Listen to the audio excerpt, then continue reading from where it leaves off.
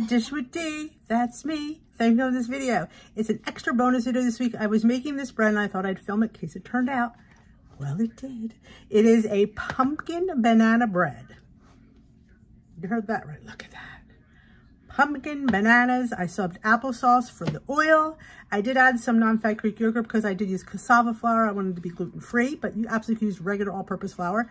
The directions will have all-purpose flour in there. If you want to add a couple tablespoons of yogurt, feel free. If you think your batter could use it. But we're going to get started and we're going to make this delicious 2-point a slice pumpkin banana bread with lilies. If you're on the diabetic plan, I do have the link down below for the Weight Watchers app, so it may adjust the points for your plan because there's, like I said, there's 2 bananas and there's a half cup of unsweetened applesauce in there, so it might adjust your points. But the WW app is linked, and so is the written recipe to dishwithyou.com. So without further ado, let's get started. Seasons are abundant, my lovelies. It's time for some bread. I've never made a bread like this before. We had bananas going south, and you'll see how south they were, and had pumpkin that I needed to use up. And I thought, is there such thing as a pumpkin banana bread? Well, there is, and it's fantastic. It even comes out for my gluten-free lovelies. You could do this gluten-free. You're welcome. So let's go and see how she fares. All right, we have some bananas that need to get used up, and some pumpkin sitting here. So I thought, let's make a pumpkin banana bread. And lo and behold, it calls for 2 bananas. So how lucky are we? So I'm going to peel them and we're going to mash them. These are so super duper ripe, which is going to yield a more sweet product, right?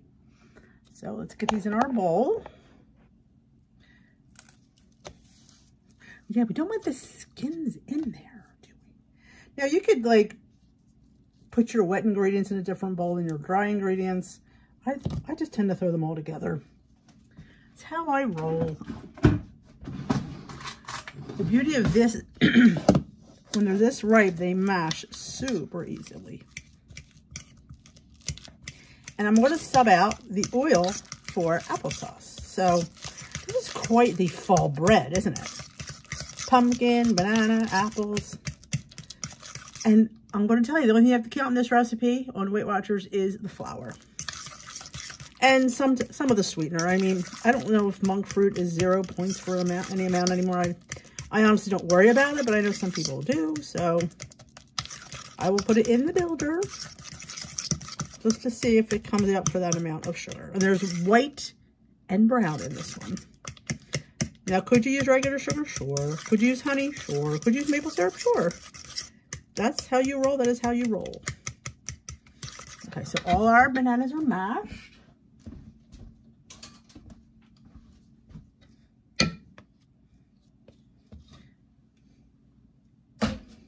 I'm going to add our unsweetened applesauce. Half a cup, which is one of these great little cups. That's why I love keeping these on hand, because most times it's a half cup.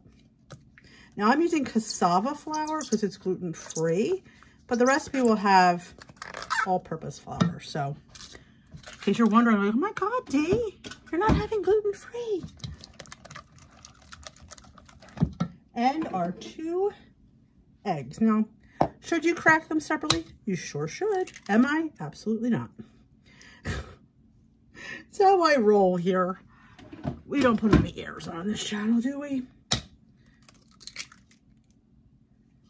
Like I said, if I was being professional, I would be on the Food Network. But I am here on YouTube. All right.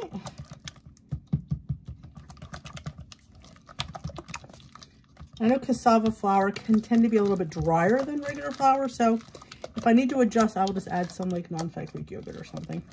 All right, how much pumpkin we're going to do? I'm not sure how much is here, so we should measure it, but I really don't know.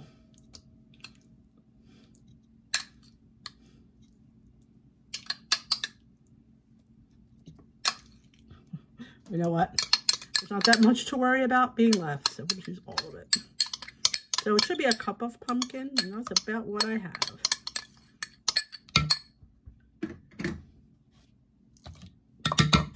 Into the pool she goes.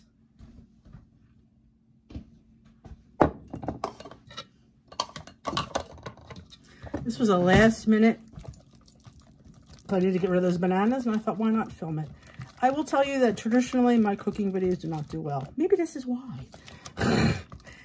I never thought about it. Maybe because I'm too much of a hot mess. All right. Some vanilla extract. Just a teaspoon. Or a little bit more. We're going to put our pumpkin pie spice. 2 teaspoons. This is going to go in a loaf pan.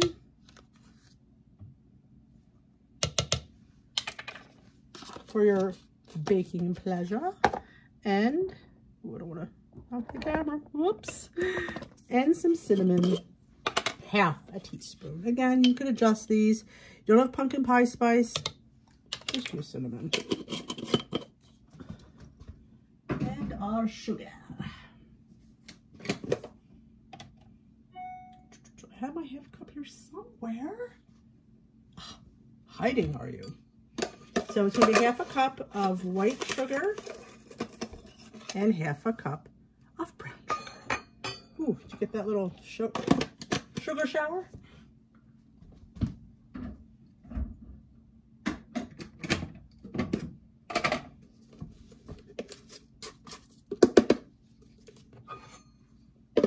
And I'm using granular monk fruit and brown. Actually, I'm using Sweet Complete from Truvia, the brown. And we're going to do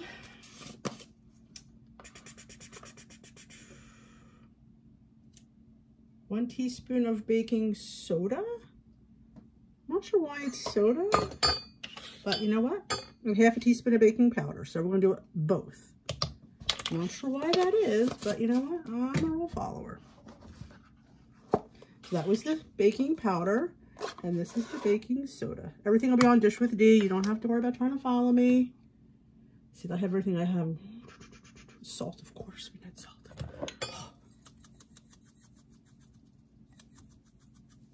Okay.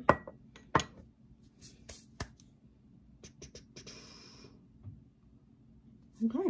Well, that's all she wrote other than the flour. We're just going to get these mixed. Then we'll grab our flour.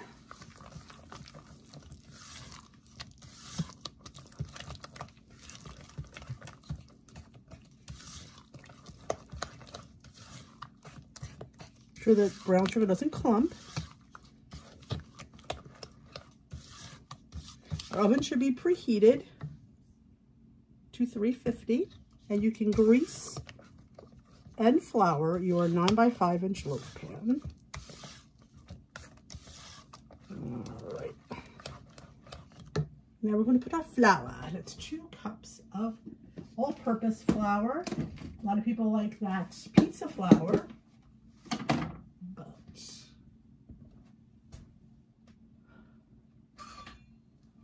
Oh, wait a minute, wrong one. I guess I'm using the cassava gluten-free flour, but again, you don't need to know that because it looks like flour to you. Okay.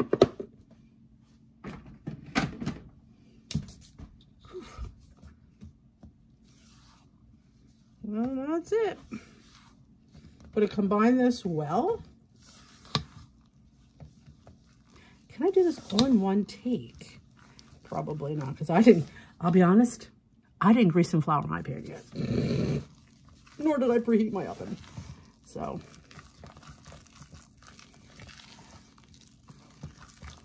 Now this is the cassava flour. This is a little bit drier and sometimes requires a little bit more liquid. You can see how thick this is.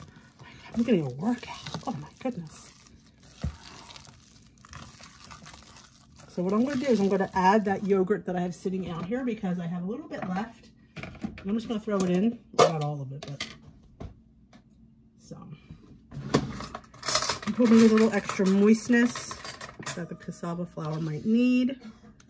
Do do a couple of glugs. A couple tablespoons. Again, that is totally optional. You don't need to add that. I mean, you can if you want it. I don't think it'll hurt anything. I'll loosen up that flour a bit. All right, I'm going to grease my pan and preheat my oven. And I'll be right back. Here she is in our prepared pan. It's a lot. I don't know. Is it the cassava flour that does it? That's huge. Well, it does say it bakes for 50 to 60 minutes. So now you could mix the lilies in if you choose. I'm just going to put it on top. You know, you could put nuts too. Walnuts would be really good because, you know, banana bread and walnuts. So, but I'm just putting some lilies. Just to give it that little hint of chocolate, but not really.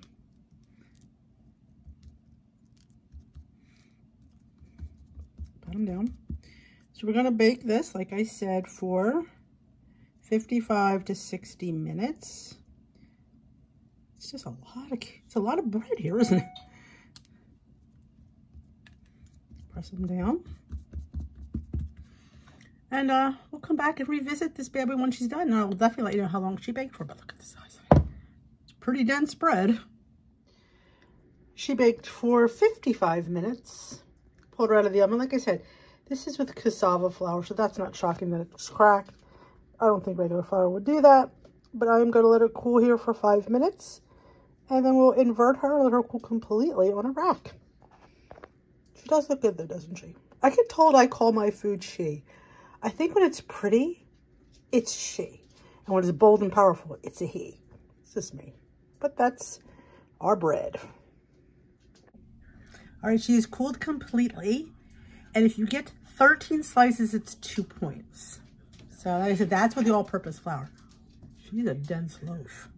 And I did put it in the recipe builder, which I will link in the description box. So if you're on the diabetic plan, it might change because of the bananas, the applesauce.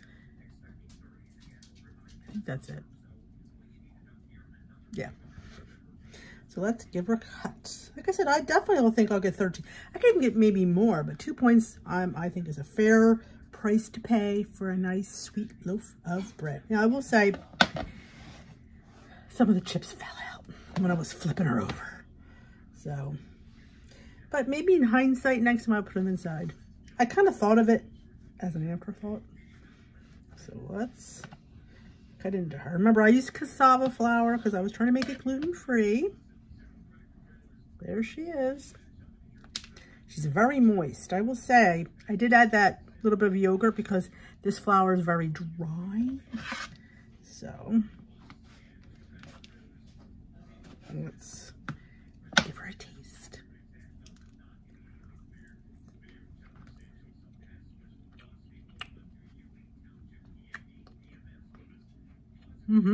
She's good. Definitely tastes the spice in there. Fantastic. You know, I don't think I've ever made banana pumpkin bread before. It should be called harvest bread between pumpkins, but well, bananas really aren't harvest, but the applesauce, you could put some chopped apples in this too.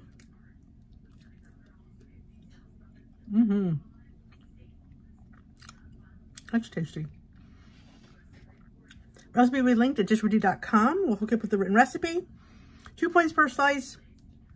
I think it's a steal for something this good. And like I said, I use all the sugar substitutes. I don't miss. I think those bananas, with that being so ripe, were definitely extra sweet. So that is good. That is really good. I hope you enjoyed this video. Well, surprise.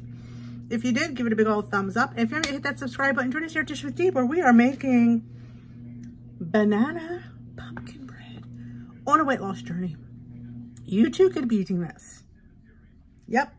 Take little tweaks like that and you will be having delicious 2-point bread too. What a great afternoon snack with a cup of tea or coffee. Could you make it in muffins? Sure you could. You absolutely can. So if you're a muffin person, or if you're a person that like wants to freeze it because, like, you know me, this is a lot. But I do have men living here, so they'll definitely go through this. But I can even slice it, wrap it, and freeze it, like I did with the Grace's oat bread. So always think about that. If you want to freeze something like this, do it in slices. I wrap it in saran wrap and I put it in a freezer bag. When I want to slice, bring it out, let it thaw, and have at it. So that's also could you put icing on this? Of course you could. Of course you could. A little cream cheese glaze would be fantastic. But, or even a smear when you eat it. Measure like a tablespoon of whipped, put it right on top. You know, because it's 2 points. You could afford another point or two. So I don't think you need a whole tablespoon too. Okay, I keep going on. So thank you for watching. Everything will be linked down below. Let me know if, like I said, if you plan on making this, I'd love to hear about it. So that is it. Have a great rest of your day. Surprise video. You're welcome. Bye-bye, my lovelies.